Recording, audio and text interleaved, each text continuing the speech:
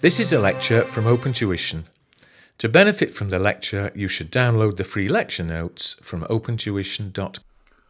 Hi, we're going to be talking about the chapter on IAS 1, Presentation of Financial Statements.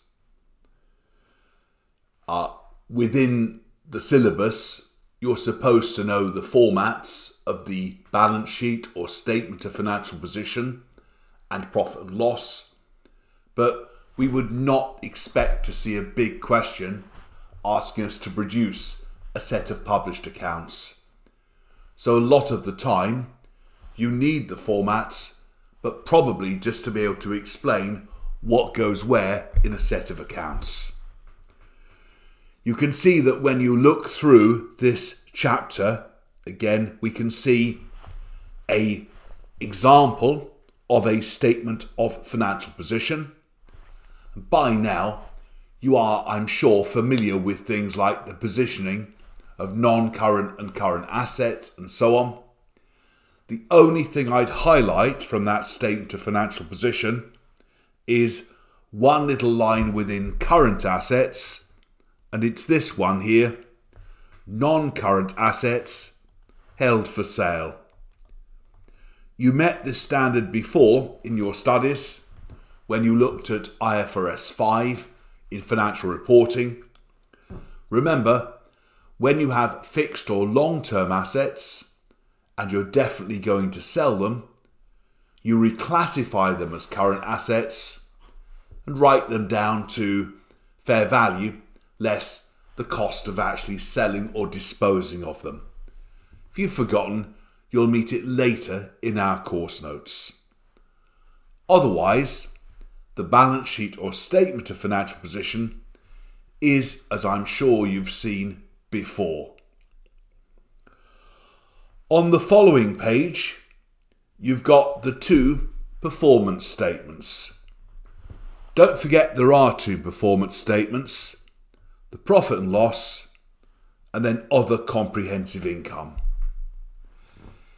In the profit and loss, you're all familiar by now with the profit and loss statement, I know. So the only thing I'd point out is the equivalent of this point back here, assets held for sale. In the profit and loss, remember, you have to isolate the profits of any discontinuances. Again, that rule is from IFRS 5. So if you've closed a division or you're planning to sell it and it's held for sale, its results are shown separately in order to aid analysis of accounts, because people don't want to know about what won't be there next year. So discontinuances, probably the only exciting thing in the main part of the P&L. Underneath the profit and loss is the other performance statement, other comprehensive income. And when you did your earlier studies, you didn't really think about this much, but this was used, you'll perhaps remember, for gains which cannot be reported in the P&L, like, for example, fixed asset or non-current asset revaluations, if you revalue your PPE.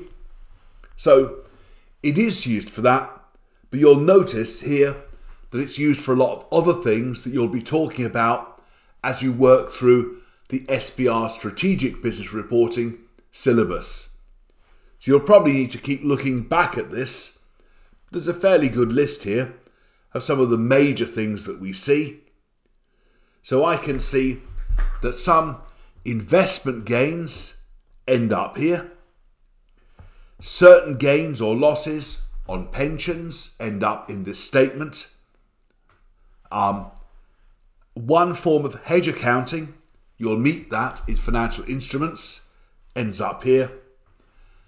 And when you have foreign subs and revalue them for the movement in the exchange rate, again, it's something else that will appear in this other comprehensive income.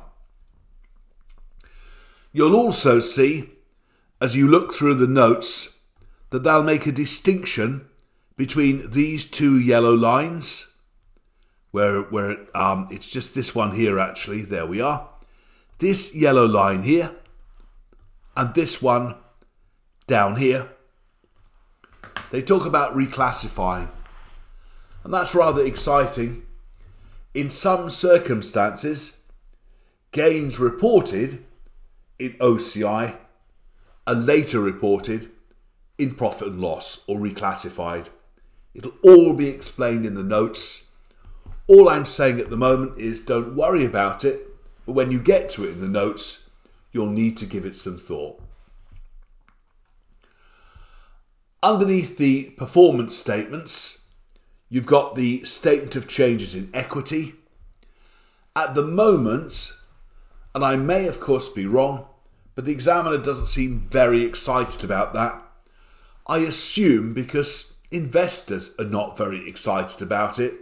So I don't think you need to spend days worrying about that statement there. Finally, a couple of points across the page. Companies must disclose accounting policies. They have had a history of disclosing so many accounting policies that it runs into several pages that you don't really know what's important and what's not important. So that's why the standard says you must disclose the policies that matter to investors. You'll meet materiality properly in a later lecture, but broadly, things are material. They could be material by number, by size. They could be material by nature because of the unusual transaction. Or sometimes you can have materiality where they over-disclose and actually hide them. So they put so many accounting policies down, you can't decipher the ones that are really relevant and important. So it's as much about over-disclosure as under-disclosure. And of course, if you look at point 3, sometimes if you talk to people and say, I'm an accountant, they might say, you've probably heard this horrible phrase, bean counter. It's not true, is it? We're not bean counters. We are Michelangelo. We are Leonardo. We are the great creators, again, of financial reporting. So judgment is core to everything that we do. And those key judgments must be disclosed, again, in the notes to the financial statements. There we are. That's it on that topic on IAS 1. So formats and 1 or 2 associated points. Thank you.